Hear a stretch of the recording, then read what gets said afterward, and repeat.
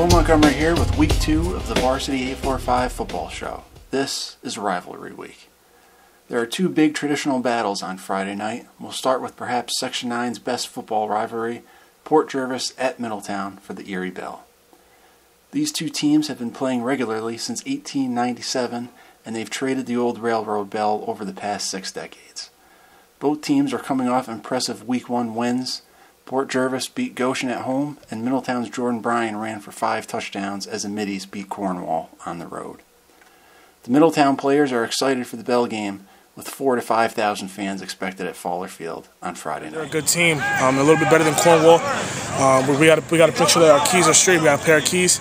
We got to make sure that we are sound with our offense, and we have to make sure that we are playing the right position, and we have to make sure that we are doing what we need to do to make sure that we win. The crowd really gets you once you play at another level. It's mind-boggling what it does, but it's also you have to also maintain focus. So my job as team captain is I have to make sure that my guys are also happy about playing the game, but also focused at the same time. Because if we're not focused, then it's gonna be a crazy mess. We can't have that this year, especially not this year. We just have to keep pushing. We can't let one win get to us. We can't predict the season. We have to take it one game at a time. Just keep on pushing. Just a big tradition to our school, and we're going to keep the bell and just keep the town on a positive note, you know.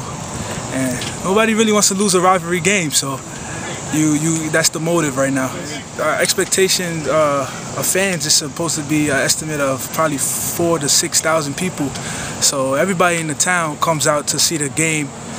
School is crazy in school. That's all everybody talks about all week. Well, yeah, we just gotta practice how we've been practicing. More energy, more enthusiasm.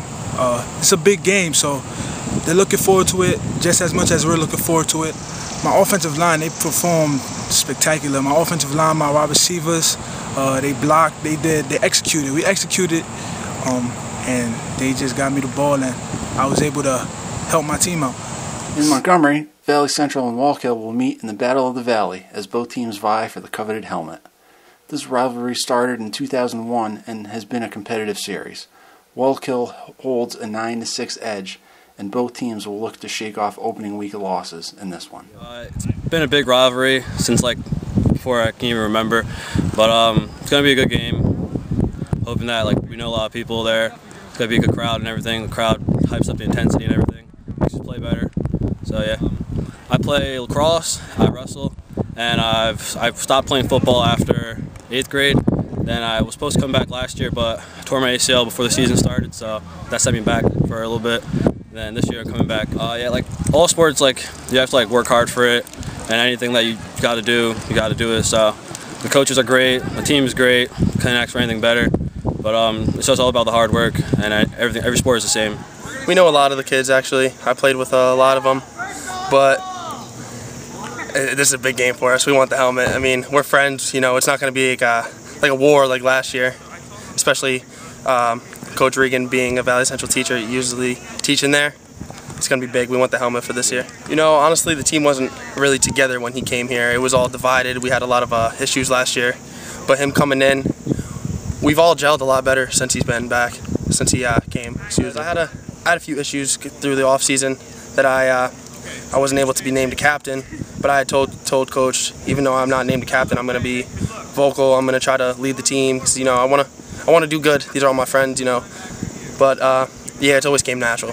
I'm a vocal person. I like talking. I like interacting. I think you know what it is.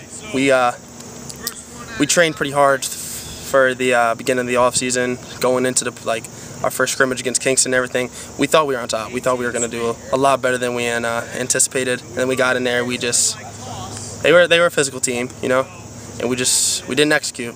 So this week that's what my motto is. I've been telling everybody, execute, execute, execute. We need to be perfect throughout this practice week. Elsewhere in Section 9 football, Marlboro heads to Highland Falls to take on James I. O'Neill on Friday night. Both teams rallied for impressive wins last week. O'Neill rattled off 41 straight points in a come-from-behind win over Burt Catholic, and Marlboro got hot in the second half in a win over Spackenkill. Can either team find first-half consistency this week? Millbrook plays at Sullivan West at 7 p.m. on Friday. Both the Blazers and Bulldogs are coming off losses in Week 1. This Class C matchup will give one of these teams a big boost of confidence heading into the rest of the season. Saugerties plays at Goshen at 1:30 p.m. on Saturday. It's another Class A game for Goshen, which lost to Port Jervis in Week 1. Saugerties ran for over 500 yards in a win at Monticello. And finally, Cardinal Hayes plays at Monroe Woodbury at 7 p.m. on Saturday. Cardinal Hayes of the Bronx went 9-3 a season ago, and that included a win over Cornwall. Monroe Woodbury is 1-0 after a win at Warwick and gets a great non-league challenge in this game. That's it for this week. Thanks for watching. Check out more high school sports coverage on Varsity845.com.